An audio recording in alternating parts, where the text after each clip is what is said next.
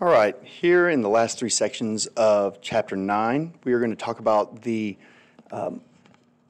another political party that's going to come to rise to challenge Jackson and his Democrats, and how that is going to shape the political landscape through the mid part of the 1800s.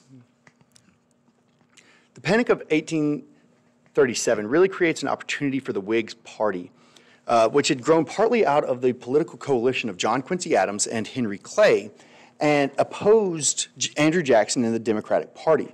The National Republicans, which was a loose alliance concentrated in the Northeast, had become the core of new anti-Jackson movement. But Jackson's enemies were a varied group. They included pro-slavery Southerners angry about Jackson's behavior during the nullification crisis, as well as anti-slavery Yankees. After they failed to prevent Andrew Jackson's re-election, this fragile coalition formally organized into a new party in 1834 in order to rescue the government and public liberty. Henry Clay, who had run against Jackson for president and was now serving again as a senator from Kentucky, held private meetings to persuade anti-Jackson leaders from different backgrounds to unite. He also gave the new Whig Party its anti-monarchical name. At first, the Whigs focused primarily on winning seats in Congress, opposing King Andrew from outside the presidency. They remained divided by regional and ideological differences. The Democratic presidential candidate, Vice President Martin Van Buren, easily wins re-election as Jackson's successor in 1836, but the Whigs gained significant public support after the Panic of 1837 and become increasingly well organized. By late 1839, they held their first national convention in Harrisburg, Tennessee. To Henry Clay's disappointment, the convention votes to nominate not him, but General William Henry Harrison of Ohio as the Whig candidate for president in 1840. Now, for quiz purposes, you need to understand that Harrison was known primarily for defeating the Shawnee warriors led by Tecumseh before the War of 1812, and most famously at the Battle of Tippecanoe in present-day Indiana. Whig leaders really viewed him as a candidate with broad patriotic appeal. They portrayed him as the log cabin and hard cider candidate, a plain man of the country, unlike the Eastern Martin Van Buren.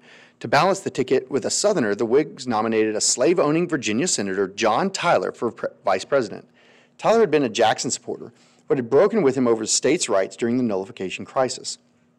Although the Tippecanoe and Tyler II ticket easily won the presidential election of 1840, this choice of ticket turned out to be disastrous for the Whigs. Harrison becomes ill for unclear reasons, though tradition claims that he contracted pneumonia after delivering a nearly 2-hour inaugural address without a coat or hat in the middle of winter, and died just 31 days in office. Harrison thus holds the iconic honor of having the longest inaugural address and the shortest term in office of any American president. Vice President Tyler becomes president and soon adopts policies that looked far more like Andrew Jackson's than the Whigs.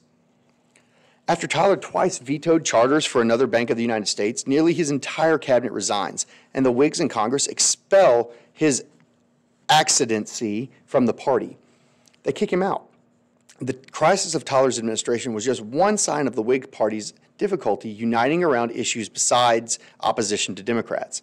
The Whig Party succeeded in electing 2 more presidents, but remained deeply divided. Its problems grew as the issue of slavery strained the Union in the 1850s. Unable to agree on a consistent national position on slavery, they were unable to find another national issue to rally around, and the Whigs end up breaking apart by 1856. Now, what was a part of this Whig coalition? Well, the Whig coalition really drew strengths from several different parties, including 2 that harnessed American political paranoia. The Anti-Masonic Party, formed in the 1820s for the purpose of destroying the Freemasons. Later, the anti-immigrant sentiment formed the American Party, also known as the Know-Nothings.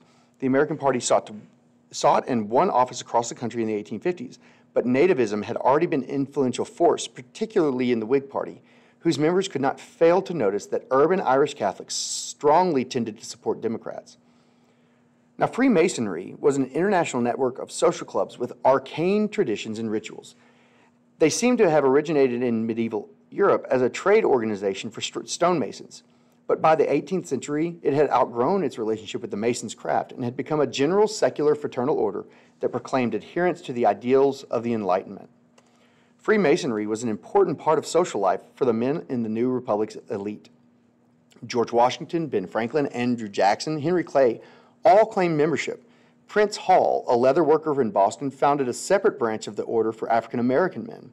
However, the Masonic Brotherhood's secrecy, elitism, rituals, and secular ideas generated a very deep suspicion of the organization among many Americans.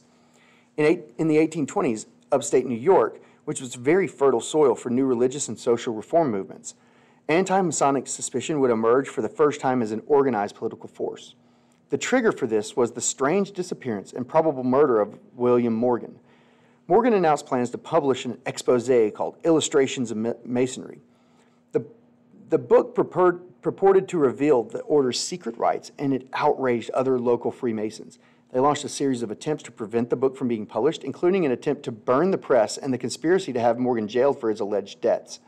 In September, Morgan disappears. He was last seen being forced into a carriage by 4 men later identified as Masons. When a corpse washed up on the shore of Lake Ontario, Morgan's wife and friends claimed that at first it was his. The Morgan story convinced many people that Masonry was a dangerous influence in the Republic. The publicity surrounding the trials transformed local outrage into a political movement that, though small, had significant power in New York and other parts of New England. This movement addressed Americans' widespread dissatisfaction about the economic and political change by giving them a handy explanation: the republics being controlled by secret societies. In 1827, local anti-Masonic committees began meeting across the state of New York, committing not to vote for any political candidate who belonged to the Freemasons. As this boycott grows, and in 1828, a convention in the town of Leroy produced an anti-Masonic Declaration of Independence, which was the basis for the anti-Masonic Party. In 1828, anti-Masonic politicians ran for state office in New York, winning. The leaders of the anti-Masonic Party folded their movement into the new Whig Party. The anti-Masonic Party's absorption into the Whig coalition demonstrated the importance of conspiracy theories in American politics. Just as Andrew Jackson's followers detected a vast foreign plot in the form of the Bank of the United States, some of his enemies could detect it in the form of Freemasons. Others, called nativists, blamed immigrants. Nativists detected many foreign threats, but Catholicism may have been the most important to them. Nativists watched with horror as more and more Catholic immigrants, especially from Ireland and Germany, arrived in American cities. These immigrants professed different beliefs, often spoke unfamiliar languages, and participated in alien cultural traditions. Just as importantly, nativists remembered Europe's history of warfare between Catholics and Protestants, and they feared that the Catholics would bring this religious violence with them to the United States. In the summer of 1834, a mob of Protestants attacked a Catholic convent near Boston. The rioters had read newspaper rumors that a woman was being held against her will by the nuns. Angry men broke into the convent and burned it to the ground. Later, a young woman named Rebecca Reed, who had spent time in the convent, published a memoir describing abuses she claimed the nuns had directed toward novices and students. The convent attack was among many eruptions of nativism, especially in New England and other parts of the Northeast during this early 19th century. Many Protestants saw Catholic faith as a superstitious that deprived individuals of their rights to think for themselves and enslaved them to a dictator, the Pope, in Rome. They accused Catholic priests of controlling their parishioners and preying sexually on young women. They feared that Catholicism would overrun and conquer the American political system, just as their ancestors had feared it would conquer England.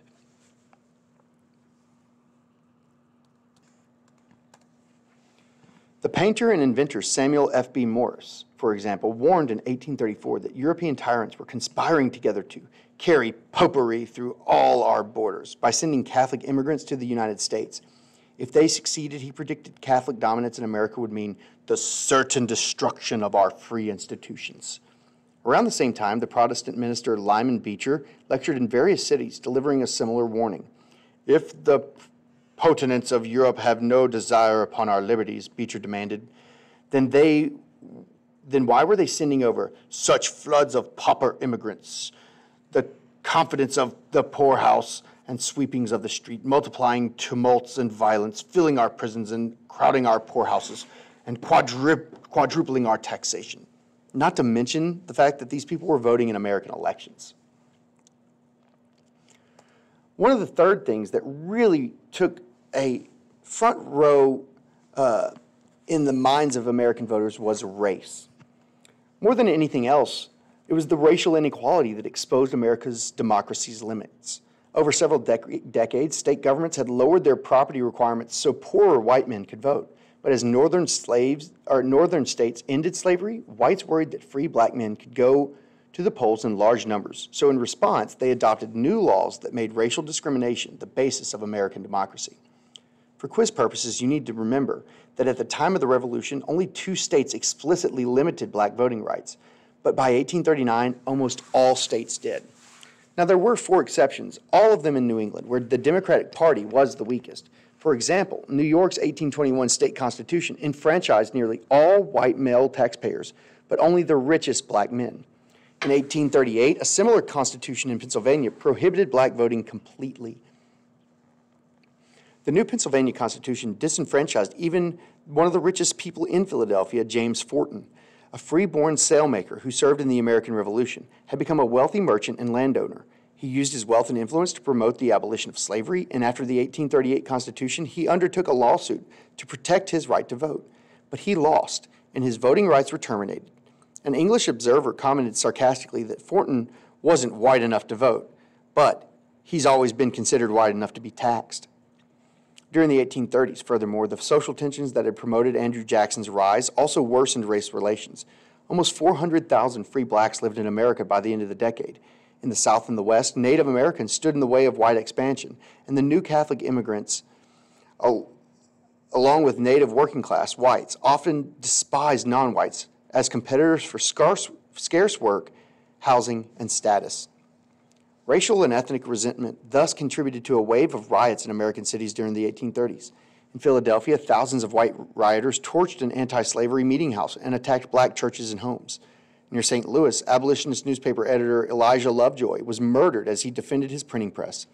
Contemplating the violence, another journalist wondered, "Does it not appear that the character of our people has suffered a considerable change for the worse?" Racial tensions also influenced popular culture. The white actor, Thomas Dartmouth Rice, appeared on stage in blackface, singing and dancing as a clownish slave named Jim Crow. Many other white entertainers copied him, borrowing from the work of real black performers, but pandering to white audiences' prejudices. They turned to cruel stereotypes into one of these antebellum America's favorite forms of entertainment. Some whites in the 1830s, however, joined free black activists in protesting racial inequality. Usually they lived in northern cities and came from the class of skilled laborers, or in other words, the lower middle class. Most of them were not rich, but they expected to rise in the world. In Boston, for example, the Female Anti-Slavery Society included women whose husbands sold coal, mended clothes, baked bread, as well as women from wealthy families. In the nearby village of Lynn, many abolitionists were shoemakers. They organized boycotts of consumer products like sugar that had come from slave labor, and they sold their own handmade goods at anti-slavery fundraising fairs. For many of them, the anti-slavery movement was a way to participate in respectable middle-class culture, a way for both men and women to have a say in American life. Debates about slavery, therefore, reflected wider tensions in changing society, and the ultimate question was whether American democracy had room for people of different races, as well as religions and classes. Some people said yes, and struggled to make American society more welcoming. But the vast majority, whether Democrats or Whigs, said no.